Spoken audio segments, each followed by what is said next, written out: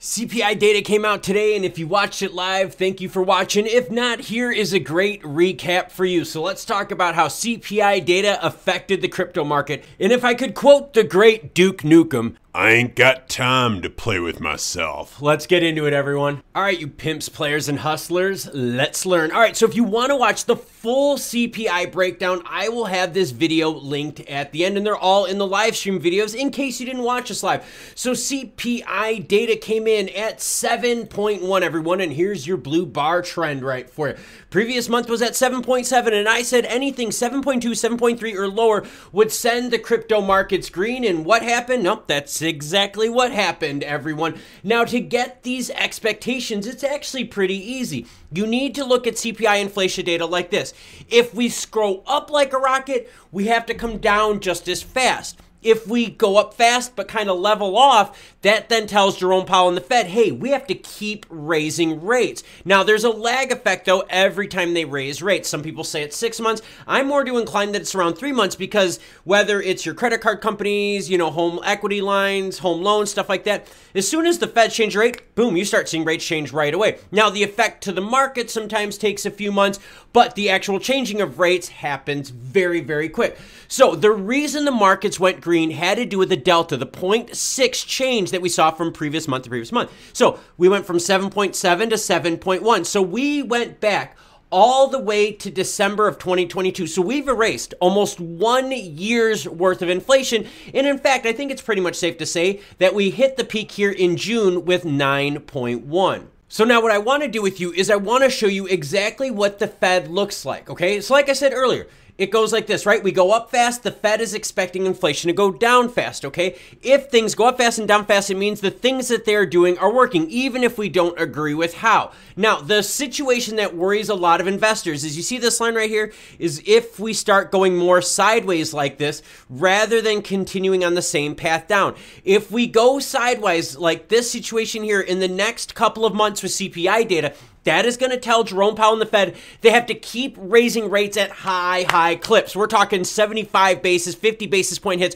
over and over and over again. Now, with this most recent CPI data coming back down, continuing the trend down here, that puts a lot of pressure on Jerome Powell and the Fed tomorrow, which is December 14th at 2 p.m. Yep, we'll have another live stream regarding that when they announce their next rate hike. That puts a lot of pressure on the Fed to say, hey, we're going to drop it 50, but we're going to be dovish. We're going to back off a little bit. We're probably going to go with 25 basis point hits, and let's see what some of the data says. Now, there is an actual very good chance that Jerome Powell and the Fed come out with a 25 basis point hit based on the fact that we were able to erase 1 year's worth of the worst inflation data, all right? And now when you look at that idea of how big that is, hey, look what I drew on the screen. That was funny. I just did that just to screw around everyone. But when we look at this, right? What happened here, this down pressure right here, and I mean, you could see it clear as day right here. That is a very quick decline, all right? That puts more pressure on Jerome Powell saying, hey, whoa, I don't have to go so hard. I can take my foot off the neck of the entire market. And the reason this is so important, because as Jerome Powell and the Fed start seeing this data, they don't have to go with the crazy rate hikes. Now, the goal that they have set is 2.0. So right now with us sitting at 7.1, we have a ways to go to get back down to that 2.0 target rate. In fact, if you really want to see when that looks like, we have to zoom out to the 5-year here, and you can see we were just there right around the first quarter of 2021, right around Rona time is when things started changing, right? When all the fiat started happening, started getting dumped into the market. So we have to burn through all that extra cash throughout the globe. This isn't just a US problem. You're seeing inflation rates all over the globe mimic these exact lines right here. So now Jerome Powell and the Fed have to decide very hard. Do we go 50 or do we go 25 on December 14th? I'm still thinking it's a 50. If it's a 25, markets go green. Now, speaking of green, let's talk about what happened today with the likes of XRP and XLM. I got the stellar hat on, everyone. And if anyone knows where I can get myself a cool XRP hat, please let me know, because I would love to wear one when I do specific XRP videos. As you can see, XRP rallied on that news, bright as day, that the markets are following CPI data macroeconomics.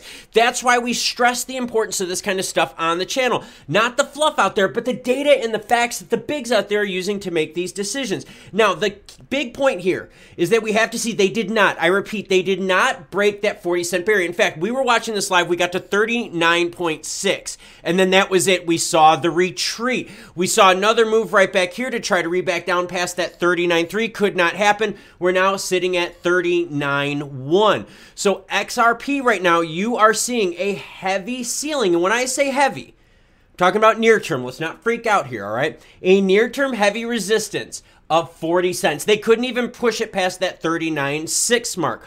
But positive CPI data, lower hits from the Fed are going to make XRP, XLM green. Why is it going to make XRP and XLM green? Because think, as the Fed raises rates, right, your credit cards go up if you're buying a car, buying a home equity lines of credit, business loans and on. They're all tied to these rates, okay? So as the rates goes up, that means everything is way more expensive. In fact, a house. Houses, yeah, no, we're going to get into deeper CPI data. We're going to talk about housing, ladies, because a bubble did pop, but is it housing? Oh, don't worry, we'll get into that.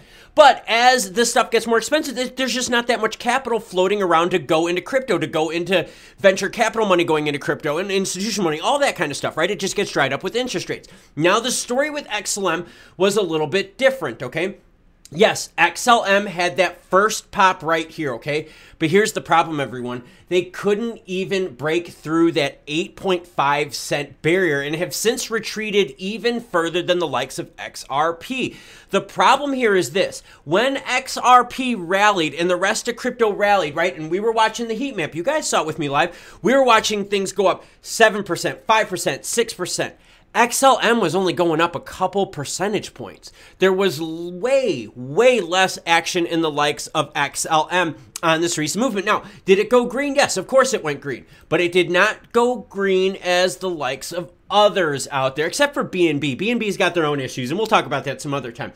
But now, let's deep dive into CPI data and see what this shows us. Now, a bubble popped, and the reason the markets are rallying big is because one of the biggest consumer-driven bubbles is starting to pop, and I'm going to share that with you. So as you go through this data, as you go through these tables, you can pivot through the information, and as always, any article you see in this video will be linked in the description below. So what you can do is you can click on these bars, and then you can start clicking on inside of them to see what makes up these different rates. Here's the bubble that popped, everyone. And no, it was not housing.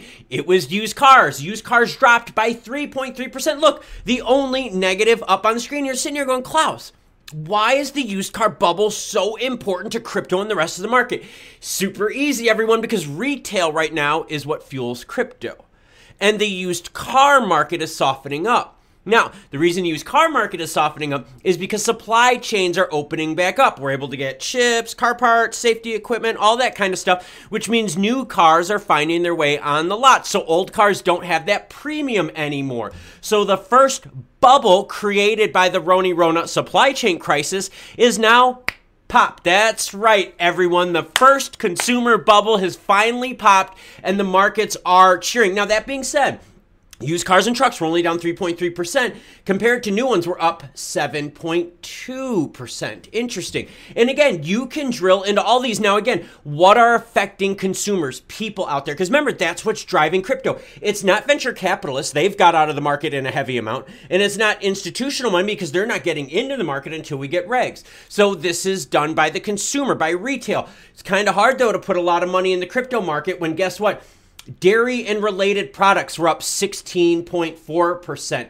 Cereals and bakery products, 16.4%. Non-alcoholic beverages, 13.2%. Meat, poultry, fish and eggs, 6.8%. And other foods at home, 13.9%. So you can see things that affect the consumers are still way high. But like I said, with that used car bubble popping, that's given us some excitement. Now let's drill into deeper into other things that affect us, right?